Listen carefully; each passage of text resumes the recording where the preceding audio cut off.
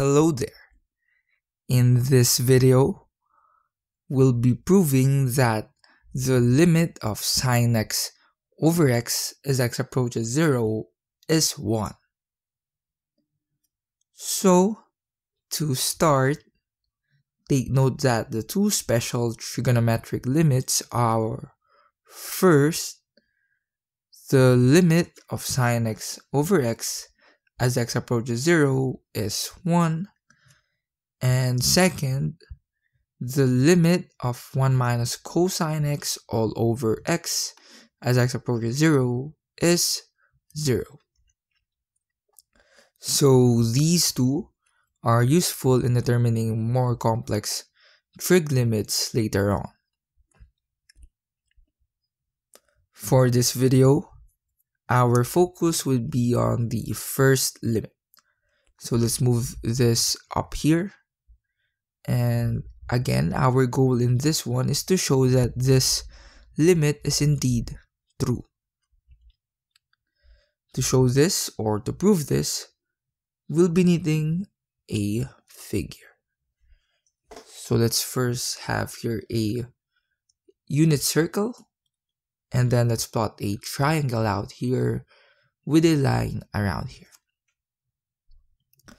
And so we have this figure out here, and let's take note of some measurements that are known. So since again this is a unit circle, then it follows that this out here, so the radius is equal to 1, as well as this one is equal to 1. For this angle out here, let's denote that as x. And so this is what we'll be needing in order to solve or prove this one. So we have this. And let's take apart this one, or let's get some figures out here. So first is this triangle out here. So this one will have this. Then this out here, the sector of the circle out here, and then this big triangle out here. So we have these three figures out here. And take note that actually the area of this first triangle is less than, or to be sure, less than or equal to the area of this sector, and this area of this sector is less than or equal to the area of the bigger triangle.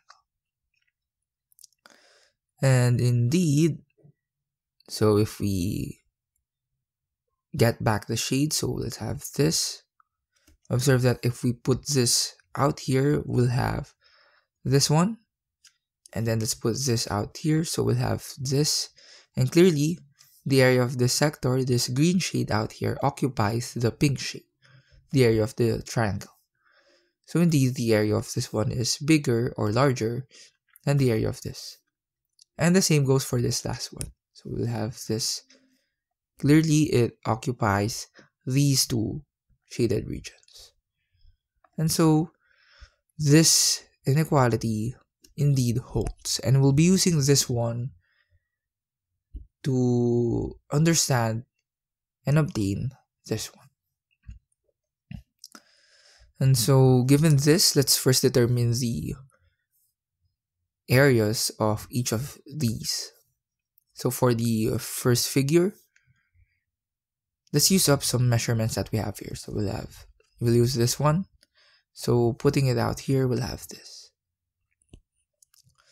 And from here, to determine the area of a triangle, we need its base and height, since the area of a triangle is given by 1/2 times base times height. So far, we already have the base, but we don't have the height. So this is our problem.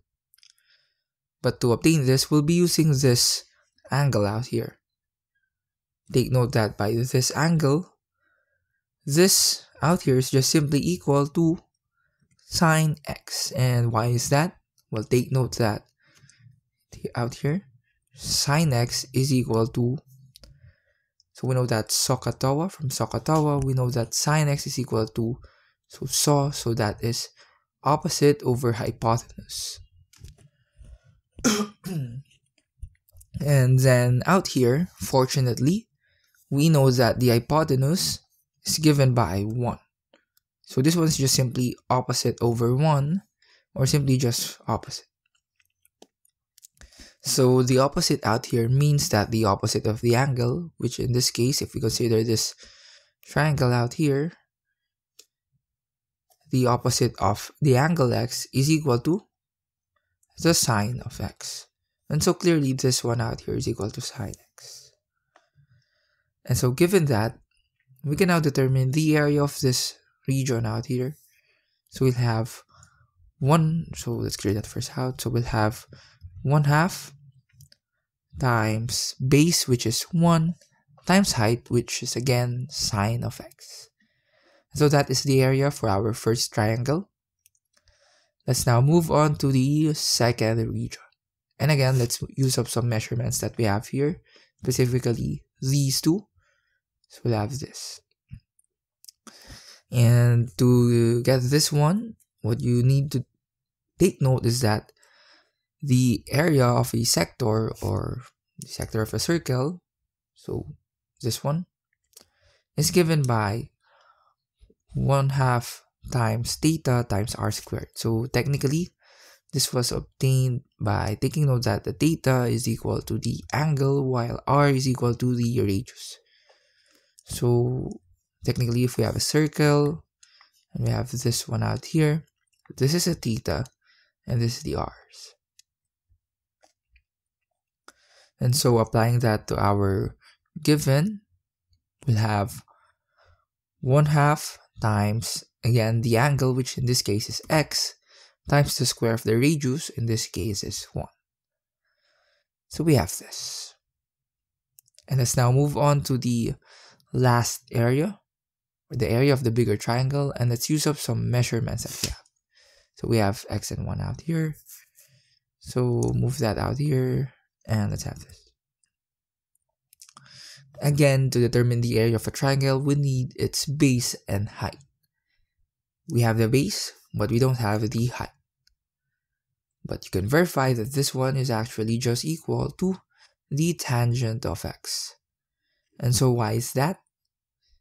So similar, like in this one, we'll be using the concept of SOHCAHTOA. So for this case, we have, for tangent, again, we use the TOA part. So that means that it is equal to opposite over adjacent. Fortunately, we are given the adjacent part, which is 1. And so we know that this one is just equal to 1, or simply just the opposite. So this means that the opposite of the angle x, which is this one, is equal to the tangent of x. Simple as that. And so we now have the base and height, so we can now determine the area for this one. That is, it is equal to 1/2 times the base, which is 1, times the height, which is the tangent of x. And so this will be our inequality to focus on. And so let's simplify this inequality. So for the first one, so this one is just equal to sine x over 2. The second one is just equal to x over 2. And the last one is equal to tangent x over 2.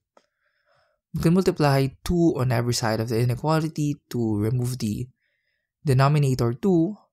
So we'll have sine x is less than or equal to x is less than or equal to the tangent of x. What I'll do next is I'll divide sine x in every side of the inequality. So take note that we can do this since sine x out here is not equal to 0, since it is equal to 0 if we have sine of 0. But in here, we're just dealing with values approaching 0. So as it approaches 0, the values, or this one has values. So it's not 0, so we can divide that one. And moreover, the inequality wouldn't flip, since we'll be considering the positive values out here. But if it does flip, it doesn't really matter, since you'll see later on why. So either way, if this is positive or negative, it wouldn't flip, or the flipping of the inequality doesn't affect the outcome that we want. but for this one, we won't flip it, so we'll consider this to be positive. So just take note of those nuances. So we'll have 1, then x over sine x, and then for this last one, take note that tangent of x is equal to sine x over cosine x, so we can cancel out the sine x out here, since again, these two are not equal to 0, so we'll be left with 1 over cosine of x. So we have this inequality. And by taking its reciprocal, we'll have 1 is greater than or equal to sine x over x is greater than or equal to cosine x. Take note that when we take the reciprocal of the inequality, we'll be reversing the signs, or the operation out here rather. And let's just flip this one. So here, so we'll have this. So just flipped it. And let's make some observations out here. So before that, first I forgot to mention that if we consider this a while ago to be negative, then we'll just have this one out here. But it doesn't really matter, since observe that as x approaches 0, the value out here, cosine x approaches 1, since cosine of 0 is equal to 1 and cosine is just a continuous function, so we can consider that 1. And then for the right one, since this one is just constant, then we have as x approaches 0, 1 just approaches 1. And so what can we observe here? Observe that these two out here approaches 1 as x approaches 0. This means that the limit from the left is equal to 1 and the limit from the right is also equal to 1 as x approaches 0. In other words, we can apply the squeeze theorem. So again, as x approaches 0, we can apply the squeeze theorem out here. So that means that by squeeze theorem, it follows that the limit inside, which is sine x over x, also approaches 1 as x approaches 0.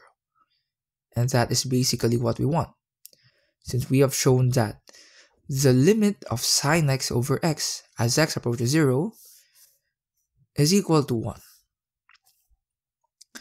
And so that proves this limit.